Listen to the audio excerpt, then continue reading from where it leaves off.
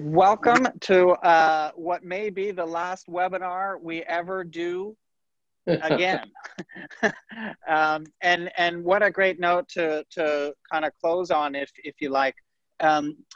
We have a really super talk ahead of us. The thing I just wanted to say is that we are super excited about the news that we can reopen on Friday. The whole team met first thing this morning. There's been just a bevy of activity going on with cleaning and preparations and what have you. I will tell you all, we cannot wait to see you physically in the club again. We are, however, sold out for the weekend. So Friday, Saturday, and Sunday sold out very quickly, which is super exciting.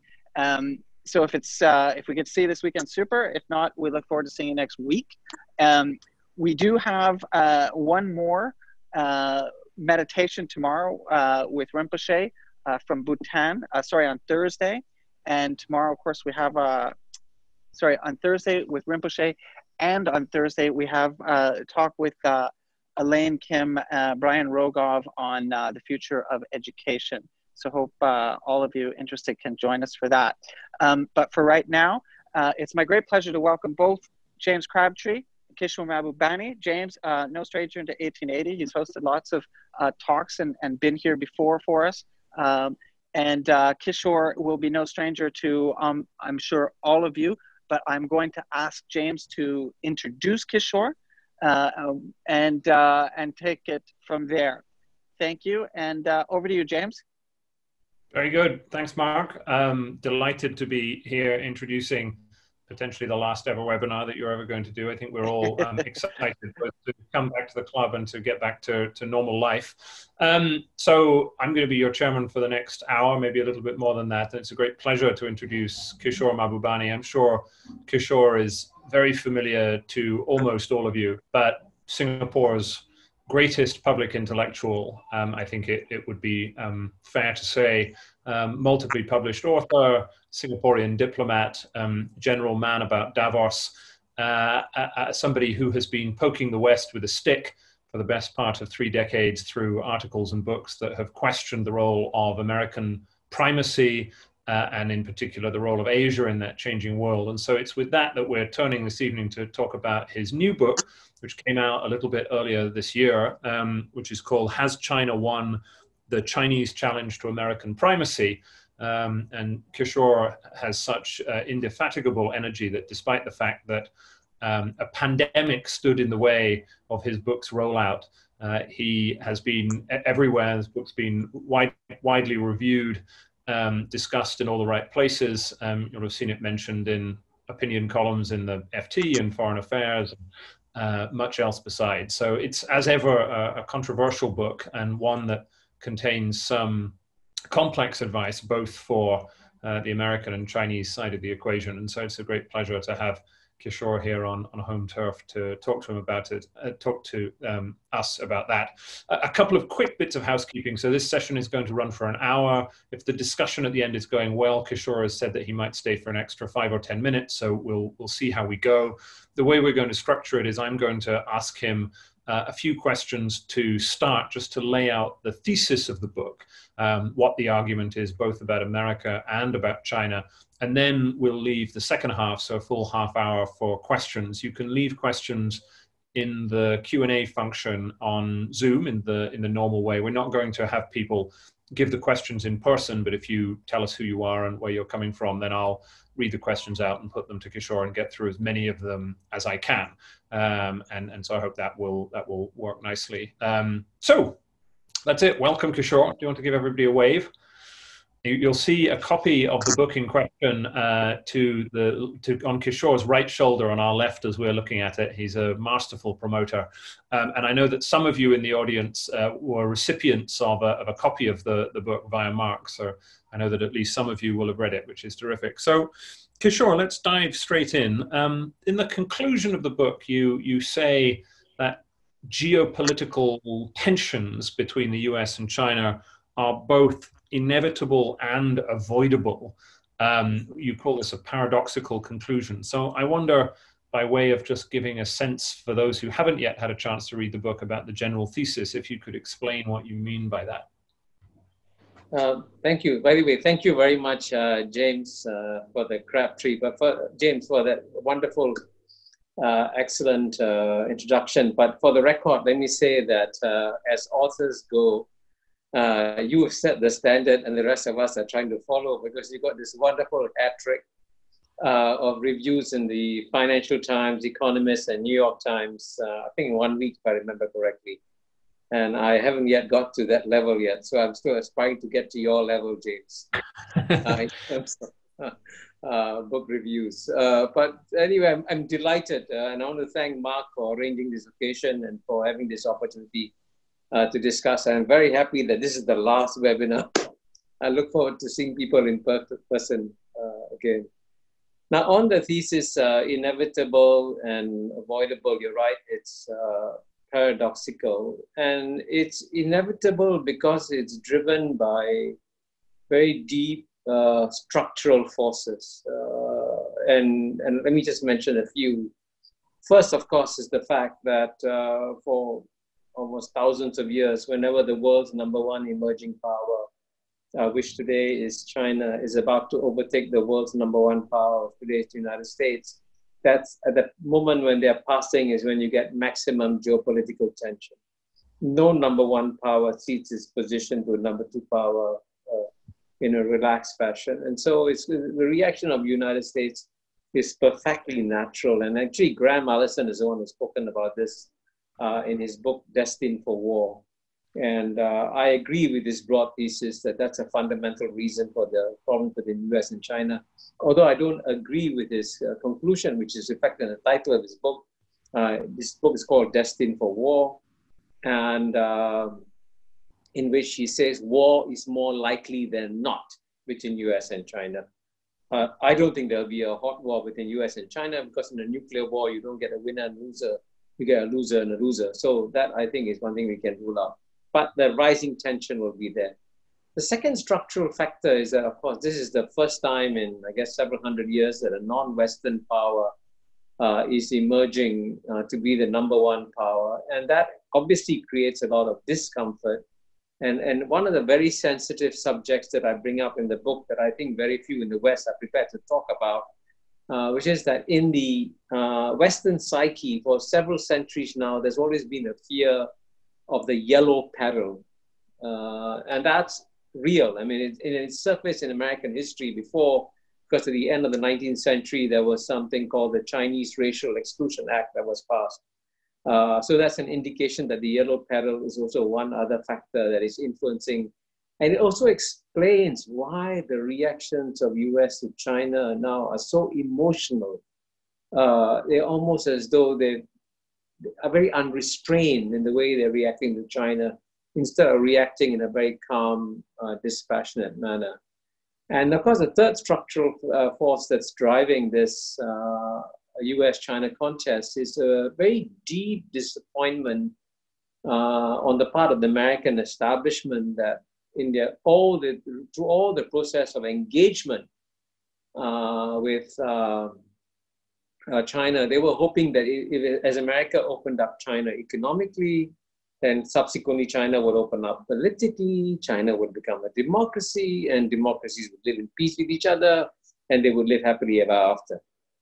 It's very strange that there was this belief, because when a future historian looks at this belief, they'll be very puzzled that this young republic, United States, which is less than 250 years old from inception to now, thinks that if it engages a 4,000-year civilization like China, this young republic would change the 4,000-year civilization, rather than the 4,000-year civilization change the 250-year republic.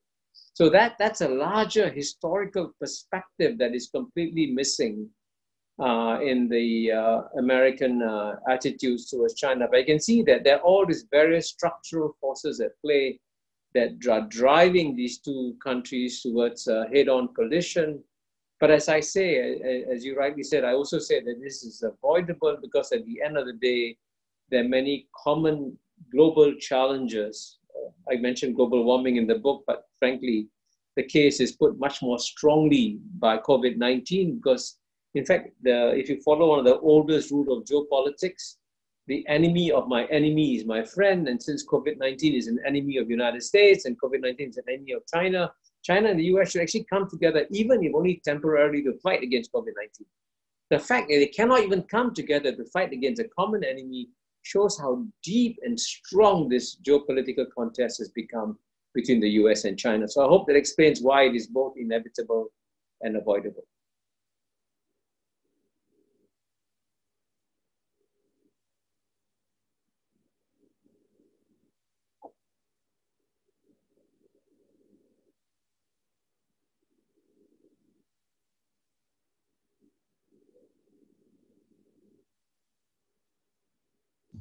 Right. My apologies for that. I muted myself and now I'm unmuted. That's an amateur error. Let's start with the US and in a sense, we'll wind our way back towards Asia. So a number of our audience here this evening at 1880 will be from North America. I mean, you have some quite sort of harsh words to say about the state of the US in all sorts of different ways. But maybe in order to give a sense of that, I mean, can you explain why it is that you think that the US is, you use the phrase emotional, and I don't know whether this refers merely to Trump or at a kind of at a broader level, but why is it that you think the US has this emotional trigger with China? What is it that's going on there? Say a little bit more about the fear of the yellow peril. Well, I think the emotional dimension comes from the yellow peril, but also I think comes from the fact that the United States today is also a very deeply troubled society. You know, as you know, it's also a very deeply divided society. I mean, that's a reality. But more than that, I think when my American friends read the book, and I'm talking about very, very thoughtful, senior establishment American friends. They've served in the highest positions. And they told me that what they really appreciated about my book was that they could see I was trying my best to help America out by pointing out to America that, you know, one of the oldest pieces of strategic advice is before you start a contest, Sun Tzu said, know thine self, know thine enemy, fight 1,000 battles, win 1,000 battles. And the critical part that is missing in the American analysis is to know thyself, to know itself. And America has basically accumulated some very, very serious structural problems in its society. Very profound ones. And of course, the one statistic I give all the time is that America is the only major developed society where the average income of the bottom 50% has gone down over a 30-year period. And our colleague, as you know, James, Danny Kuan, the dean of the Lee Kuan Yew School, has documented and provided the data for that. And all this has created what two Princeton University economists, Case and Deaton, call a sea of despair among the white working classes in the United States. And there's a lot of social dysfunctional dimensions of American society. So you have basically a huge bed of unrest that's roiling American society that has not been looked at. And it's sad it's not looked at because when George Kennan advised the United States, gave the US strategic advice on how to handle the then smaller challenger, the Soviet Union, George Kennan said at the end of the day, the success of our struggle against the Soviet Union is not going to be the result of how many guns, how many bombs we have. It's going to depend on the domestic vitality of our society. If we can produce a more vital, vibrant society than the Soviet Union, we will win. And paradoxically today, if you compare US and China objectively in terms of socioeconomic indicators, in the same 30-year period in which the average income of the bottom 50% has gone down in America, the last 40 years have been the best 40 years in 4,000 years for the Chinese people. So it's an amazing contrast. And this important dimension is just not understood by many Americans who don't understand how far the US is going behind. And of course, beyond that, of course, there are also larger structural questions as to why has this happened. And one thing that one of your former colleagues in the Financial Times completely agrees with me, in fact, he said so himself, Martin Wolf, that the US has become a plutocracy. And as you know, I emphasize in the book that, Americans see this contest with the US and China as one within a dynamic democracy, which is the United States, and then a communist dictatorship, which is China. But if you dig deeper down, United States democracy has become a plutocracy, and the Communist Party dictatorship has become a meritocracy.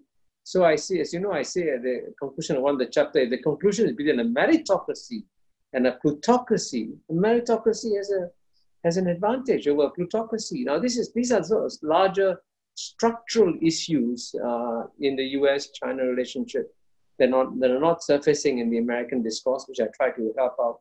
And it also explains why the United States, as you said, is getting very emotional, because they just don't understand how is it a communist party system is supposed to underperform relative to the United States, and frankly, has in many dimensions has now been doing better than the US over the last 20, 30 years. And there are structural reasons for that.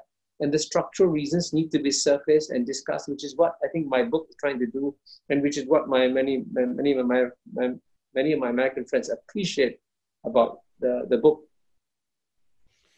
Yeah, I mean, one of the more, you have a good way with one-liners, and one of the best in the book is that America, something to the effect of America is hoping to have a rerun of the Cold War, and it hasn't yet realized that it's going to end up playing the role of the Soviet Union, and China is going to play the role of the US. I wondered, could you go back in a sense, though, to the Cold War analogy? So you say right at the beginning, America doesn't have a strategy for dealing with China, and you go back to George Kennan's famous article in Foreign Affairs, the X memo, when he laid out the original strategy of containment of the Soviet Union just after the Second World War. And you say America now has nothing as clear-eyed as that in terms of how it's trying to deal with China. So before we get onto China itself, what, in a sense, do you think America should be doing? You're quite critical of what they are doing, but what is a sensible US strategy to cope with a rising China in this part of the world? Well, actually, as you know, I give credit to one man for the insight that America doesn't have a long-term, serious, comprehensive long-term strategy to deal with China. And that man is, of course, America's greatest living strategic thinker, who's Henry Kissinger. I had a one-on-one lunch with him at his private club, not 1880, in New York. I think it's called the Brook, I think. And it was in a private room that he gets. And what was amazing about the day was that it was March, but it was going to be a day of heavy snow. And I was so frightened that this 95-year-old man couldn't come through the heavy snow, but he came. I was impressed. He came for the lunch. We had a 2-hour one-on-one lunch. And at the end of the lunch, I was trying to figure out what's the big message that Henry Kissinger was trying to give me. And I figured out what he's trying to say. The problem is that we don't have a strategy. So I wrote to him, and I got his permission, as you know, to put that paragraph quoting him in that book. And so if America were to work out a serious, comprehensive, long-term strategy to deal with China, it would do exactly what I suggested earlier: know thyself, know thine enemy, fight 1,000 battles, win 1,000 battles. So America needs to do a very comprehensive evaluation of its relative strengths and weaknesses vis-a-vis China. And I must emphasize this point. As you know, I begin the book with a fictional memo that is written to President Xi Jinping by one of his colleagues. And the colleague tells President Xi, you know, President Xi, we're undertaking a great struggle against the United States. We will, of course, win. But whatever we do, we must never underestimate the United States, because the United States is a remarkably strong country. It is the most successful society that humanity has produced since human history began. So, you know, the United States is a formidable country, and we must understand that it has got formidable strengths. And I must emphasize the strengths still remain in the United States. But at the same time, while the strengths remain in the United States also developed some very serious internal weaknesses, which I spoke about earlier, and it's got to address these internal weaknesses. And therefore, for example, to give you a concrete example of what the United States should do in terms of its global strategy, number one, as Kenan said, is not going to be decided by guns and bombs. So forget the guns and bombs, focus on making our society strong. But you know, one thing I say in the book is that America has had brilliant defense secretaries, Mattis, Ash, and all that, but they cannot change the American defense budget. It's not decided by the defense secretary, it's decided by all the defense lobbies, who each have their share of the pie, and therefore the defense budget is cooked up by all these lobbies, and the American defense secretary can't do anything about it. And similarly, if the United States decided, thinking strategically, okay, China is my number one competitor, and so I got to basically focus on my primary contradiction and walk away from my secondary contradictions, the first thing the United States should do is stop fighting wars in the Middle East.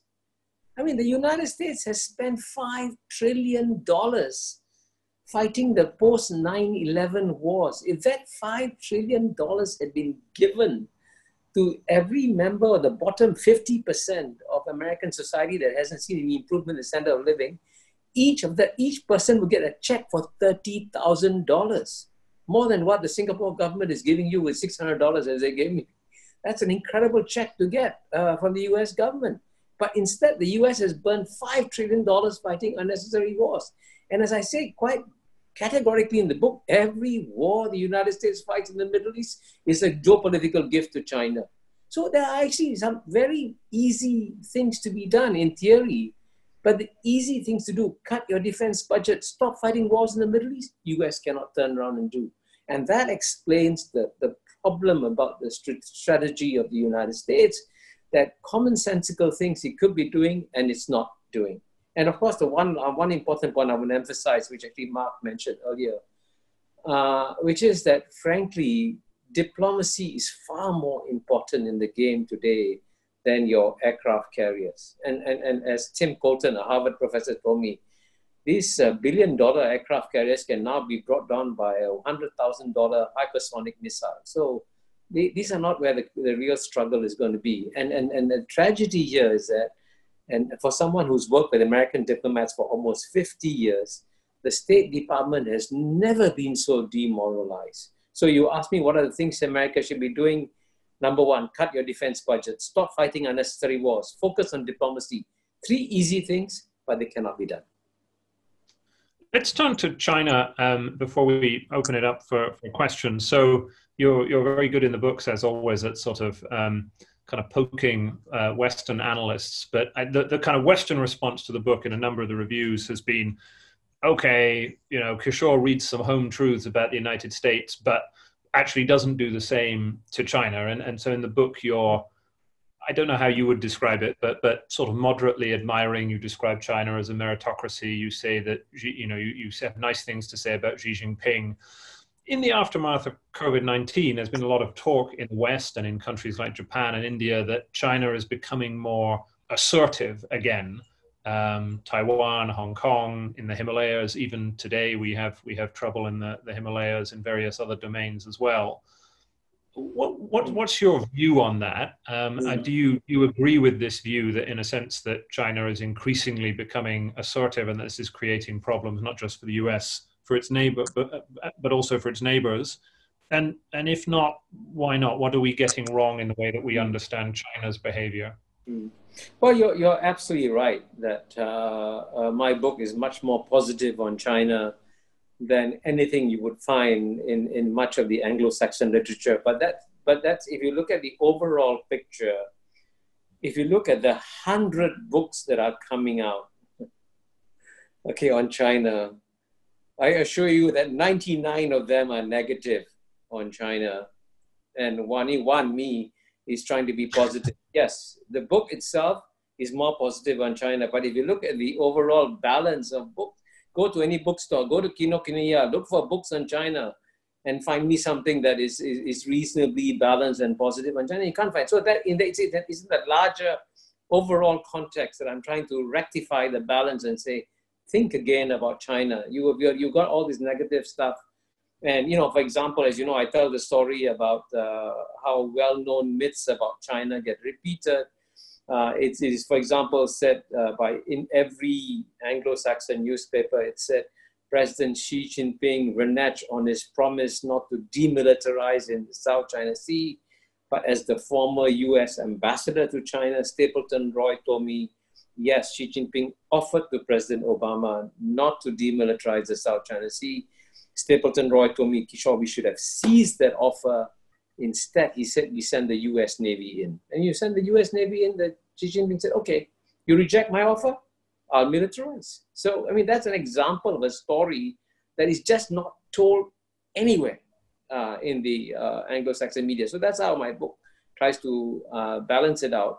But China obviously is not a perfect society. China obviously has got lots of challenges. And the paradox here is that actually the Chinese want to concentrate on their internal challenges. They don't want to go and fight wars in the Middle East. They actually want to take care of their own society and continue development. Because as they say, they're still only, their per capita income is only still 10,000 compared to 60,000 of the United States. So they have a long way to go to catch up. But if you ask me, for example, what are the things that they should consider, as you know, I say in the book, if you want to figure out what exactly is the number one challenge that China faces, is very, very clear. How does China transform its political system to deal with a new society that is emerging, where China is going to have, in fact, by now I suspect China already has, but very soon for sure will have the world's largest middle-class society. When you have the world's largest middle-class society, are you still going to carry on ruling it the same way with the same kind of Communist Party system? And as you know, changing a political system is really very, very difficult, very difficult. And so this is the number one challenge that the Chinese face internally. And I think they want to focus on their internal challenges. And that's why the Chinese actually have not fought a war in 40 years. They are the only permanent member of the UN Security Council that hasn't fought a war in 40 years. And actually, until today, just until today, had not fired a bullet in 30 years. But today, I just heard, as I'm sure you've heard, some shots have been fired between Indian and Chinese forces, which of course is very alarming. And so that's an indication of how, relatively speaking, strategically restrained they have been. And I think they will try to be restrained. But at the same time, I must also emphasize that when a new great power emerges, which is what China is happening with China, of course it's going to become more assertive. I mean, that's natural superpower behavior. In fact, it's much more natural for superpower not to be assertive, but to be aggressive. And in fact, Graham Allison says in his book, he says, Americans keep wishing that China would be like America. Graham Allison says, wait, think twice. Because when America was emerging, at the same time when China was emerging, around 1900, you had Teddy Roosevelt. He declared wars on Spain. He seized the Philippines. He seized Guam, and so he started all kinds of wars, and that's what emerging superpowers do, and that's why it's actually quite remarkable. Touch wood, so far, China hasn't done that. So let's give credit where it is due. But I agree with you that as China becomes more and more powerful, it is going to become more assertive, and we've got to learn to deal with a new superpower in our neighborhood. Very good. Okay, now, so we got a whole bunch of questions. If possible, leave your questions in the chat function as opposed to the Q&A, but don't worry, those of you who have put your questions in the Q&A, I'll get to as many of them as we can. So we haven't talked about home turf, and so I have a question here from Bill Cornwell. How can Singapore become a contributing factor in improving China-US relations? And I wondered, I was going to ask about this. Singapore's Prime Minister Lee just wrote a piece in Foreign Affairs, in a sense where he made a plea for engagement and cooperation, I think you'd say, that in a sense the US and China have to work together, which against the backdrop of prevailing public opinion in the West, which is trending sharply anti-China, this, in a sense, it seems like he was trying to have a conversation with the West in particular to try and persuade the Western audiences not to go off the deep end. But I wonder if you have anything to sort of say about that, and also to answer Bill's question about Singapore and ASEAN and the role that is to be played in this part of the world. Well, I'm glad you referred to the article by PM in the magazine Foreign Affairs. I would say it's a very brave article, and so too was his speech at the Shangri-La Dialogue. But I think when the Prime Minister wrote that article, he wasn't just speaking on behalf of Singapore. I think he was speaking on behalf of a lot of people around the world. And as you know, I devote a whole chapter of the book towards what the rest of the world would like to see in the US-China conflict. And the thesis in that chapter of mine is that there are 330 million people living in America, 1.4 billion people living in China, but that still leaves 6 billion people outside the US and China. And most of the 6 billion people actually want to focus on their own countries, on their own country's development, and really don't want to get involved in a new major geopolitical contest with China, because it is a major distraction while they want to focus on everything else. So I suspect if we did a poll of most of the countries, it is, by the way, I want to emphasize, of course, many countries in this region want the United States to stay in this region. They don't want the United States to leave the region, but they also want a more thoughtful and considered United States that is actually learns to work with the region rather than trying to make demands on the region, saying don't do X, don't do Y. Because, and I must emphasize that during the Cold War, Singapore worked very, very closely with the United States in the Cold War. When I was ambassador to UN from 84 to 89, paradoxically, the ASEAN delegations, the United States delegation, the Chinese delegation worked very, very closely together on the Cambodian issue. And there was a lot of diplomatic sensitivity on the part of American diplomacy, you know. Can you imagine a Secretary of State like George Shultz who would listen very carefully and very intently to what you were saying and then try to adapt what he was doing? And today that doesn't happen in American diplomacy. You know, it doesn't happen. American just says, don't do X, don't do Y. And so everybody's wondering, why are you doing this? So the net result of all that, of course, is that it is not shown, but every time the United States tries to block a major Chinese initiative, sadly, it is failing. I mean, it launched a campaign even under President Obama to stop countries from joining the Asian Infrastructure Investment Bank. And then key American allies like UK, France, and Germany joined the Asian Infrastructure Investment Bank.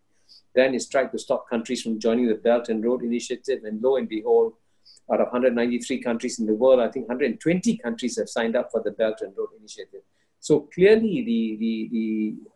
you can see very clearly that most countries in the world want to have good relations with the United States, want to have good relations with China, and don't want to be forced to choose.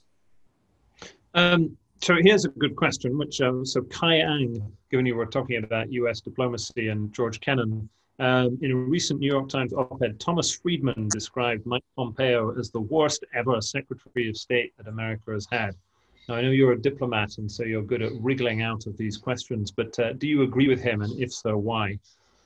Well, I would say my knowledge of American history is not as good as Tom Friedman. He took classes in American history in high school in Minneapolis, and I never took any courses in American history.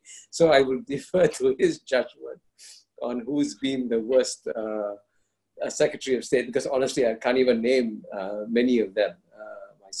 Take it in a less controversial. What do you make of Pompeo as I mean, in a sense, you were saying implicitly in your last answer that, you know, previous eras of American diplomacy would have been more astute in the way that they dealt with China, and that there's something rather blunt about the way that Trump and his team are dealing with it. So say a little bit more about that.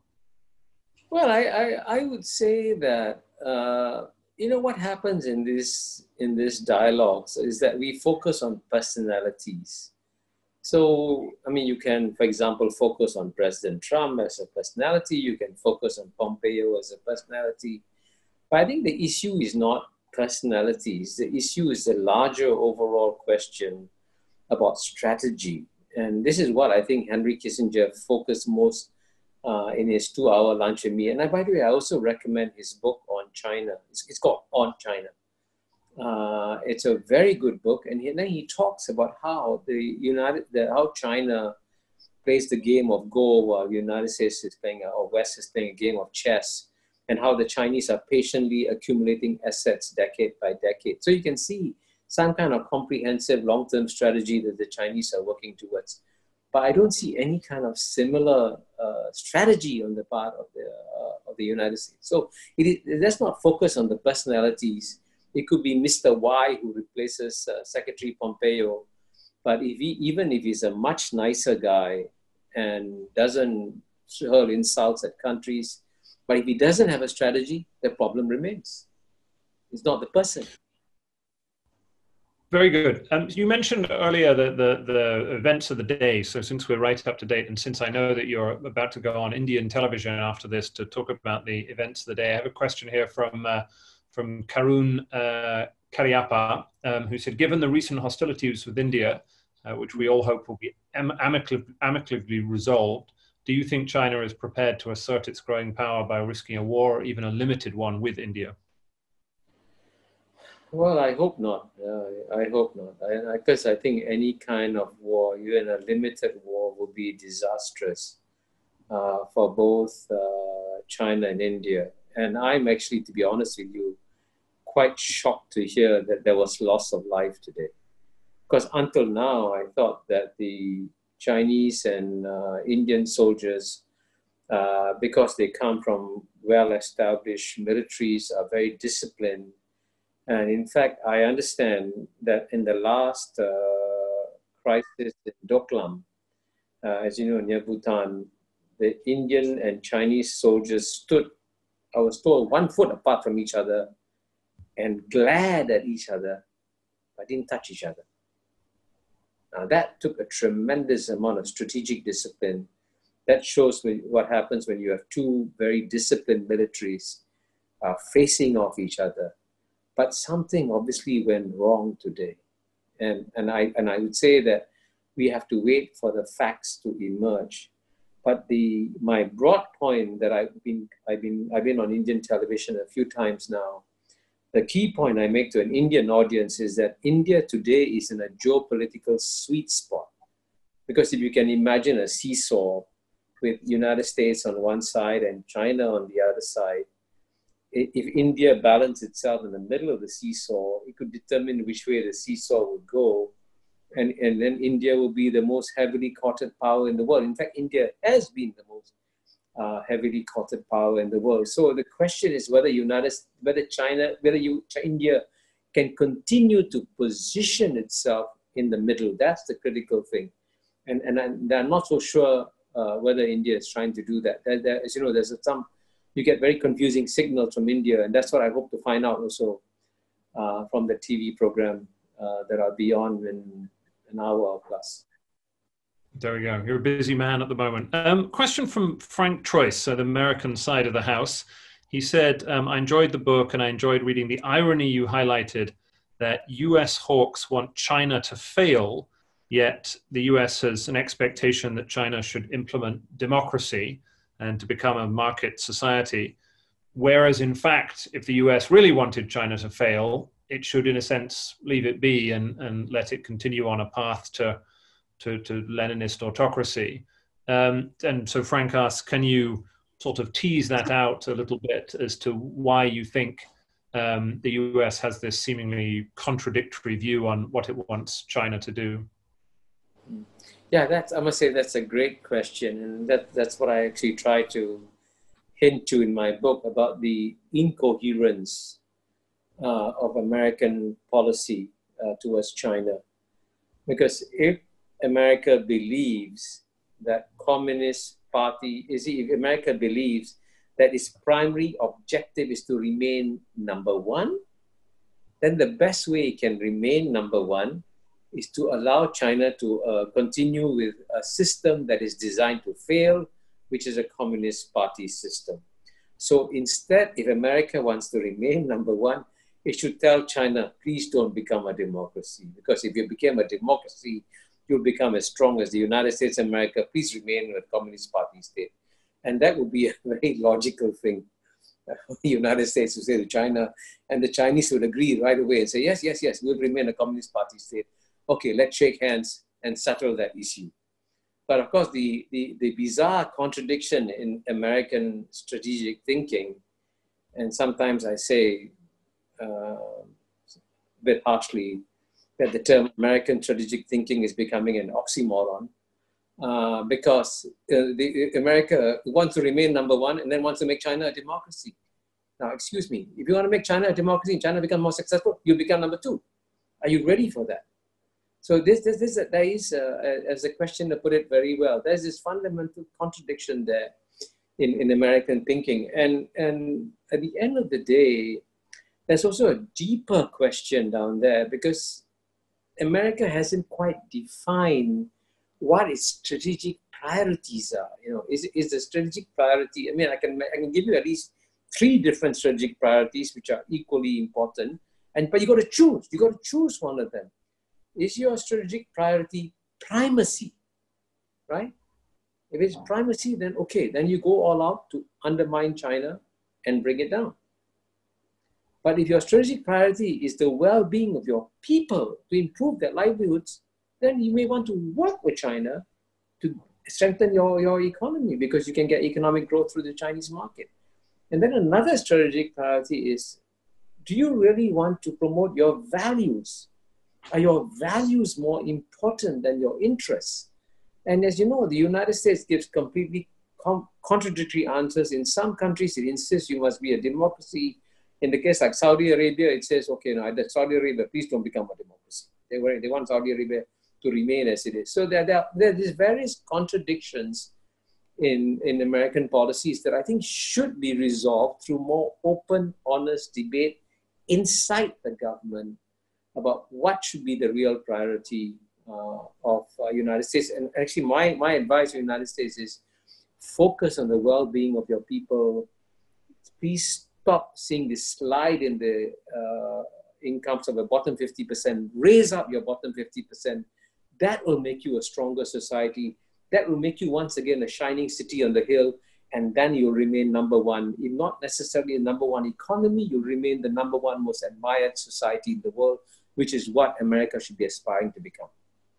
But to push you a little bit on this, your basic view, I got the sense coming through, was that in a sense America is most likely to become number two, certainly economically and on other measures.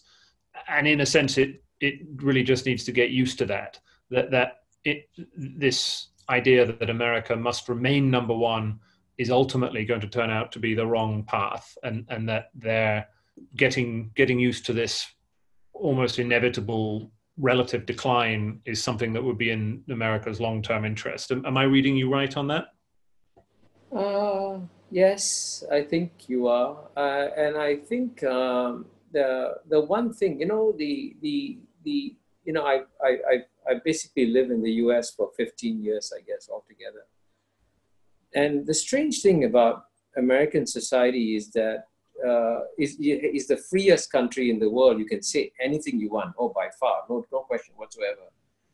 But if you are a politician in the United States of America, and you just state what may be an obvious, possible, even likely fact, and say, my fellow Americans, let's prepare for the day when we're going to become number two, right? You are absolute toast in America, absolute toast. No serving American politician can utter the words, let's prepare for being number two. And that's a crazy contradiction. And the only man who only once, bravely tried to prepare Americans for that was Bill Clinton in a speech he gave in Yale in 2003. And I quoted that speech in my previous book. The Great Convergence, where he said, if America is going to be number one forever, let's keep on doing whatever we're doing, get it apart. If we can conceive a world where no longer number one, then we should be strengthening multilateral institutions, processes, rules, and so on and so forth. He only said it once, but never repeated it again, because it's suicide to talk about that. And so that I highlight that fact because the United States, many in the United States are not aware that the amount of power that the United States had relative to the rest of the world, especially after World War II, after World War II, when the United States had 5% of the world's population with 50% of the world's GNP, it was obviously abnormal. But Americans got used to so much power. And to be fair, initially when America was so powerful, it was very generous with its power and actually exercised it very wisely and created great global institutions that allowed the world to flourish. In fact, paradoxically, when America was really, really powerful, it was generous, magnanimous to its former enemies, Japan, Germany, and so on and so forth. So, but the Americans cannot conceive of a world where America no longer enjoys that amount of relative power vis-a-vis the rest of the world. And what's happening to America is nothing that is surprising. America is becoming a normal country. So if you have 5% of the world's population, as the US does, maybe you won't have 50% of the world's GNP. Today it has about 25%. You'll go down to maybe 10 to 15%, but that's okay. American people can be very, very wealthy.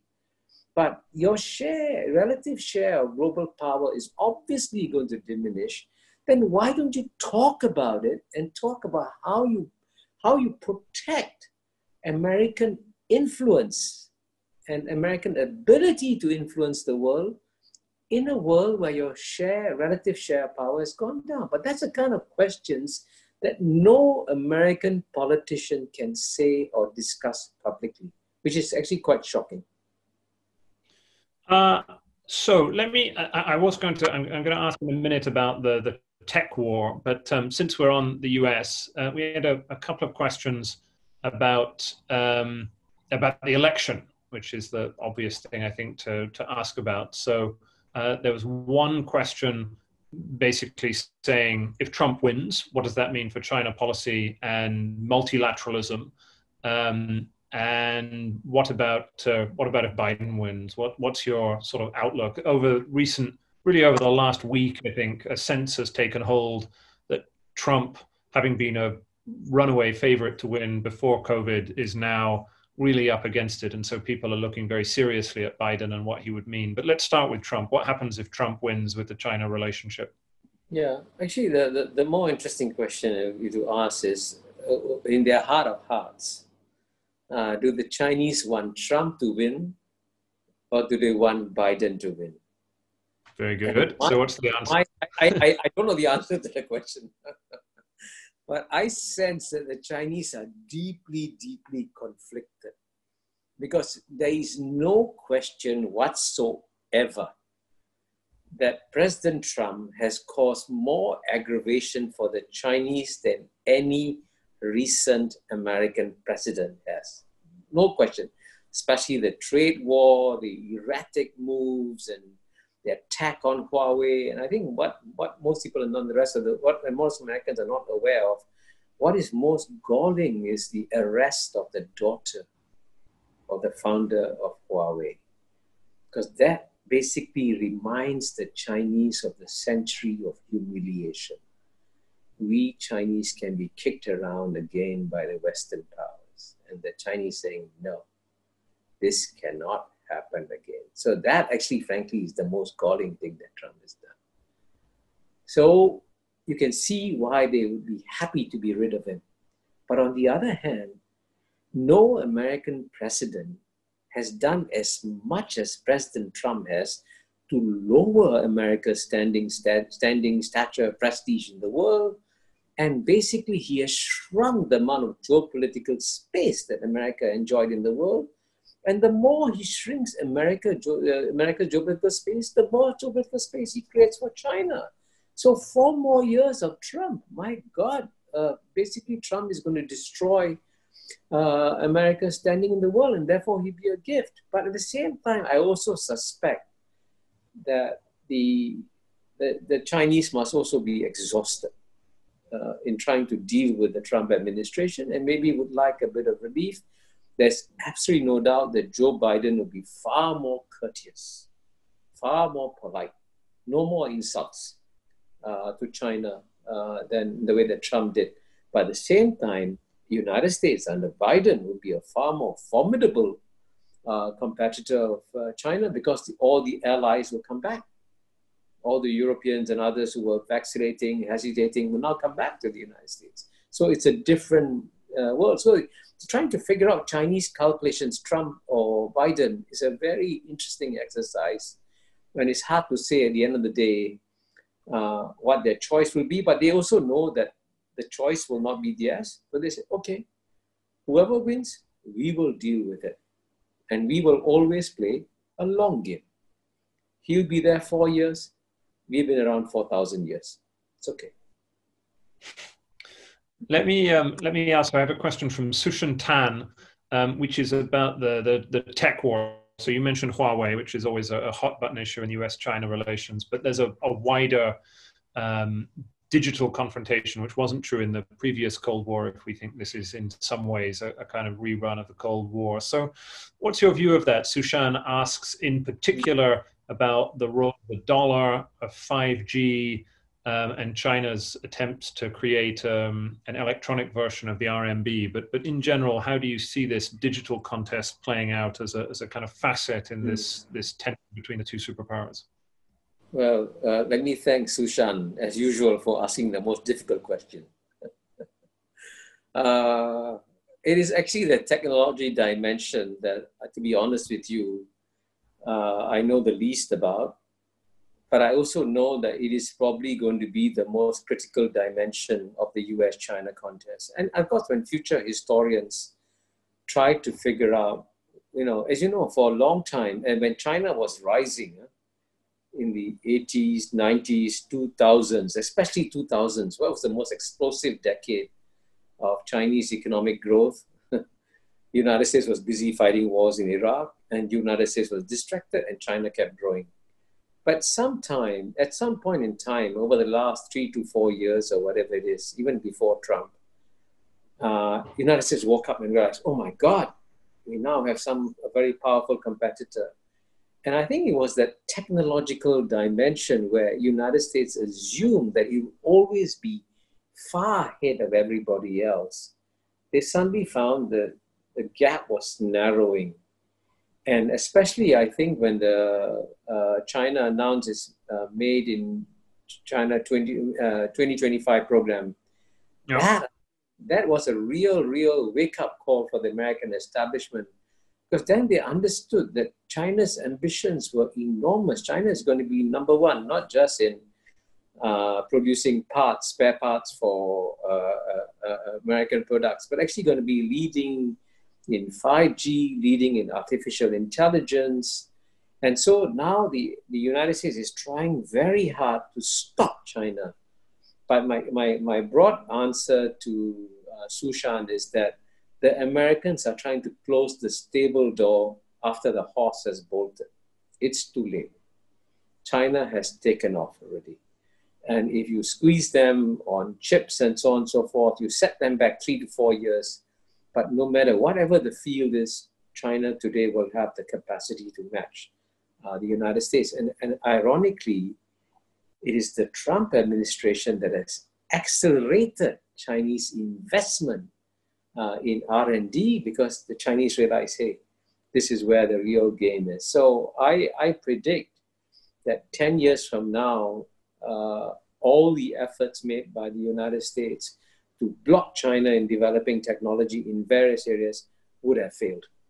And it would have been seen as a big mistake by the United States to have actually accelerated the Chinese push towards advanced technology. I have a question here from Brooke Du, who from mainland China. So is the Sino-US conflict really about competition to become the #1 economy of the world, or is it more rooted in ideological differences? So in the book, you talk about the US view of China as a communist party state and have some things to say about that. So what role does ideology play in this as opposed to simple economic primacy? Well, I mean, ideology is definitely a factor in all this, and Americans believe that democracy is the best form of government. Americans also believe that communist party systems are basically unjust because it's a dictatorship. People cannot choose their government and so on and so forth. So obviously it is a factor, but at the end of the day, one mustn't forget that the #1 ally of United States at the end of the Cold War was China. And China, in fact, the United States courted China in 1971, when China had just come out of its cultural revolution and when Mao was still running China. And can you imagine how much better off Chinese people are today compared to 1971? And in 1971, United States didn't complain to Mao and Zhou Enlai and say, you have a terrible system, please change it. They didn't say anything like that at all, zero, right? So it shows you that if it suits American interests, it can put ideology aside. But ideology is a good propaganda weapon to use against China. So in my book, as you know, I say that Americans like to say all the time that China is a threat to democracies globally. So my response in the book is that if China is a threat to democracies globally, the 3 largest democracies in the world, #1 is India, #2 is United States, #3 is Indonesia. Out of the 3 largest ones, only United States sees a threat to its democracy. India doesn't see China a threat to its democracy. India sees China as a threat to Indian power and influence, but not to its democracy. Indonesia doesn't see China a threat to its democracy. Indonesia sees China as a challenge to deal with the neighborhood, but not a threat to its democracy. So clearly, when America brings up the ideological issue, it is mostly as a propaganda weapon to be used against China. Very good. Could you say a little bit about we had a question about the internal politics of the Chinese Communist Party, which talks rather from Julian, who says, any views on the power struggles within the Chinese political party, the Chinese Communist Party? I'm not quite sure what Julian is referring to, but at the very least, it would be interesting to hear your sense of the kind of internal stability of the Communist Party after COVID-19 and what you think Xi Jinping is trying to achieve. I mean, I presume that you think most people he's going to go on and take a 3rd term, and in the book you were quite you didn't criticize him for having taken that step. And so, yes, could you just say a little bit about the internal position of China's leadership and how that leads them to see the world? Well, if I pretended that I knew what was going on inside the Chinese Communist Party, I'd be lying to all of you. Frankly, I don't believe anybody who tells me that he knows exactly what is going on inside the Chinese Communist Party, except possibly for the CIA. I mean, I would say the CIA, because its signals intelligence is very, very good, the best in the world, they can probably pick up signals about what's happening better than anybody can. I think they probably have a good understanding, but I don't have an understanding. But I do know one big thing at least, that before President Xi Jinping came to office, actually the Chinese Communist Party was facing 2 huge problems. One is that corruption was growing, and that actually, frankly, is quite natural, because when your economy suddenly explodes, as it did in the 2000s, when your economies explode, corruption, lots of money, corruption grows. And the second big problem was factionalism. And we now know that 2 of the most powerful figures in the Chinese Communist Party, Bo Xilai and Zhou Yonggang, actually almost tried to mount a coup d'etat and take over the Chinese Communist Party. So, and the amazing thing about Xi Jinping is that he didn't have to fight one. He fought two big political monsters in the Chinese Communist Party and won. That's a big deal, by the way. You know, that's a really big deal.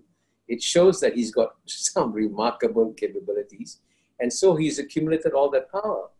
And so, frankly, when everybody in the world criticized him for removing the term limits, it was in some ways a very logical, rational thing for him to do. Because if China today is facing its biggest geopolitical challenge ever in having to deal with the United States, it makes perfect sense for China to have a safe pair of hands to remain in charge. And by the way, in most countries in the world, there are no term limits. And the reason why Singapore did so well under Lee Kuan Yew, Goh Keng Swee, and Rajaratnam in the early years, because there were no term limits.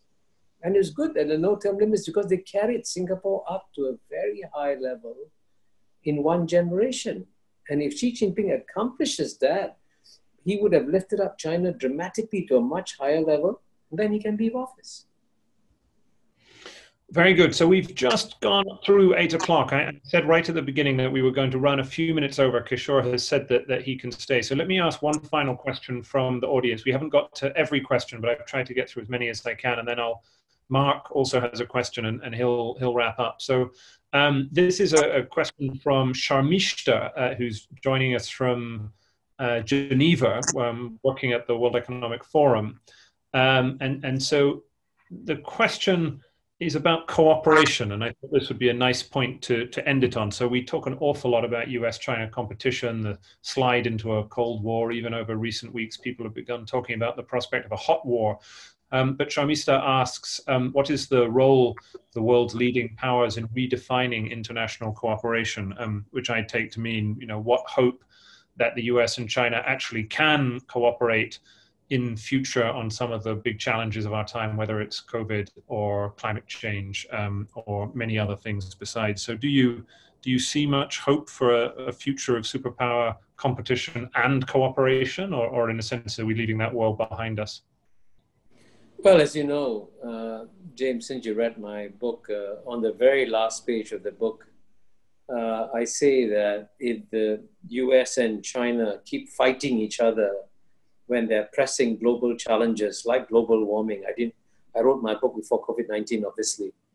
Like global warming, future historians will see them as two tribes of apes fighting each other while the forest around them was burning. And that's not a very intelligent thing to do. And frankly, if China had a rational government, and I think to be fair, China has a rational government, and if the United States has an equally rational government, what the two countries should be doing today actually is cooperating more than competing, because the common challenges they face are much greater than their bilateral differences. I mean, I spoke about global warming, but frankly, when it comes to COVID-19, and today when you look at how badly off the world economy is, I can tell you the best way to jumpstart the global economy is for President Trump to unilaterally announce and say, from now on, all my trade war with China is over, all tariffs are lifted, and we will go back to where we were. I assure you, the stock markets will rise dramatically if the world hears, wow, US and China are going to come together to fix the global economy. Can you imagine what a wonderful thing it will be for the world? It's so simple, so sensible. But the shocking thing about the world we live in, something so simple and sensible cannot be done. Unless, of course, they read my book. Well, that's a good note to end on. You can see it on the screen. Let me hand over to Mark, because he has a question about the book itself. But anyway, thank you very much from me. And Mark, why don't you take over from here? James. Yeah, thanks so much, James. Kishore, we want to get you off this call and to dinner so that you can take your call on India. But I do want to say that you've defended yourself extremely well from a very capable James Crabtree, putting you through the fires, as well as I think fielding some great questions from the audience. So I was very excited to see, and I apologize that we don't have the time to get through all the questions that people posted to the Q&A. But I do want to encourage everyone. I've read the book. I think it's a phenomenal, like Kishore says, it's in the 1% in terms of a sort of a defense of China. And it's a different perspective than I'm used to. And I was very grateful for a refreshing perspective. And Kishore, if I could ask you just as a closing remarks, were you to be given the chance to write an addendum to the book or to close it out today, given the events of the past 5-6 months, both COVID and Hong Kong, particularly with regards to Hong Kong and how that situation is being perceived in the Western media, I just wonder, you know, what you might add or subtract or you know, do differently. Well, I think definitely COVID-19 has actually reinforced the thesis of my book, Mark, because there is, you know, I conclude the book by saying there are actually more reasons for the United States and China, if they want to take care of their own people, to cooperate with each other rather than to go and try and kill each other. And so COVID-19 has reinforced that argument. And that's why, paradoxically, even though COVID-19 was the worst possible time for me to launch the book because I couldn't travel anywhere. I haven't done a single book event, you know, except for web events like this. But at the same time, I think COVID-19 has reinforced the argument about my book. But in the case of Hong Kong, of course, I would say the Western strategy towards Hong Kong is another illustration of the lack of long-term strategic thinking. Because there's a very simple question. If I was a Western leader, is it in Western long-term interests to destroy Hong Kong so then you damage China? Or is it in Western long-term interests to keep Hong Kong going as long as possible as a kind of a halfway stop for the West to engage China, and then we can use Hong Kong to benefit from the world's largest market that is emerging in China, right? And if I was a rational Western leader, I would say, yeah, I should try and keep Hong Kong going as long as possible. But you know, when Western leaders complain about the national security law, the national security law was actually part of, is in Article 23. Hong Kong was supposed to do it. It's not, there's nobody's changing the goalposts. It's there. It's written down very clearly. It's supposed to be done, and the Hong Kong couldn't do it. It's okay. The national government does it, and it has the authority to do so. And every country has national security laws. And you can see that actually, you know, when everybody was complaining about how brutal the Hong Kong police were in the riots and so on and so forth, but Mark, if you give me a choice, if I was in a demonstration and you asked me choose, do you want a Hong Kong police force or an American city police force to come and deal with you? I would choose the Hong Kong police force any day. Yeah. They're British trained. They don't use weapons, right? They use tear gas, right? In the US, you get shot. Okay. So, come on. I mean, so the Western media treatment of Hong Kong has been so jaundiced and so unfair. And at the end of the day, it doesn't serve Western interest. So I would say that if you, that's what my key message is: think long term, think strategically, and then figure out what your real core interests are. And the core interests of the West are preserve Hong Kong, don't destroy it. Just wonderful. Thank you so much. Again, I think everybody's going to give a big round of applause. It'll be a silent applause for you, but we'll know that people are doing that at home. To both James and to Kishore, it's been an absolute pleasure from everybody. I'm seeing the comments come in. Everybody's very grateful. I cannot wait to welcome you here, Kishore, and hopefully we'll get to do we'll get to do an in-person conversation, and hopefully it won't be too long. Again, thanks very much, and wish everybody a wonderful night. And we'll be out of COVID, out of lockdown on Friday. All the best, everybody. Bye-bye. Bye for now.